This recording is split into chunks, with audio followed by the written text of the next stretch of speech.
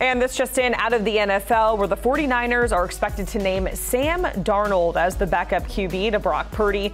That's according to the NFL Network. That means that Trey Lance, the former number 3 overall pick, will be relegated to third-string QB. Now, he only started in 2 games last year for San Francisco before suffering a season-ending ankle injury. Lance was reportedly not spotted at the start of practice today as the rest of the 49ers took to the field. San Francisco opens up their 2023 campaign on Sunday, September 10th in Pittsburgh. Getting a look at Trey Lance's profile, again, the number 3 overall pick in 2021. 4 starts, 102 pass attempts in 2 career seasons. Again, suffering that ankle injury very early on, week 2 in the 2022 season. Here's our lead NFL insider, Jonathan Jones, on what's potentially next for Trey Lance. It has very much been trending in the direction that Sam Darnold would be the backup quarterback, QB2, for the San Francisco 49ers. His 2-minute drive in the last preseason game pretty much cemented it, and I believe it has been known within that building that they were going to go with Darnold. Still awaiting official word from the 49ers on that. So what does it mean for the third quarterback? Because remember, they were in the NFC title game without a quarterback. I still believe the Niners are going to carry 3 quarterbacks this season. Who's that third one going to be? Is it going to be Trey Lance, or is it going to be Brandon Allen? On the day that I was out at camp, early in camp, and it was just one day, Brandon Allen looked far better than Trey Lance. I would not be surprised if the Niners valued what Brandon Allen brings to the team over Trey Lance, but they're not going to cut Lance. They're not going to put him on the practice squad. So what do you do with him? Well, the only other option really is to trade him.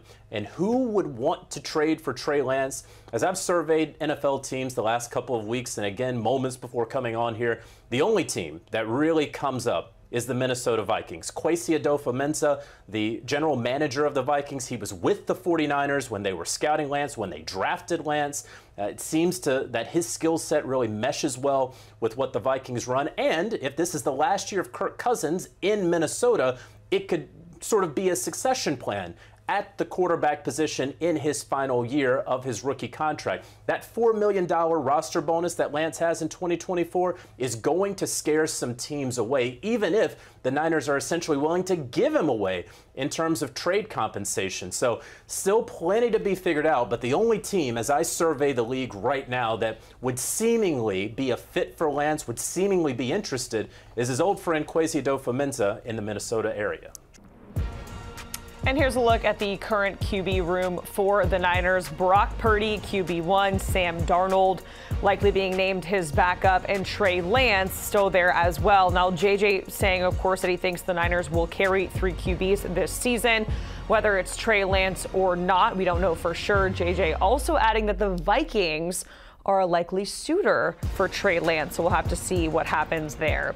And Trey Lance, one of 5 players traded for 3 first-round picks in the common draft era. That 2021 first-round pick to Miami eventually turned into the Cowboys, drafting none other than Micah Parsons. Some other big names to come out of there: Cole Strange, Brian Brzee, some other names coming from those picks. If you're just tuning into us here on CBS Sports HQ, the 49ers expected to name Sam Darnold as the backup QB to Brock Purdy, and what that means for Trey Lance, we'll have to wait and see.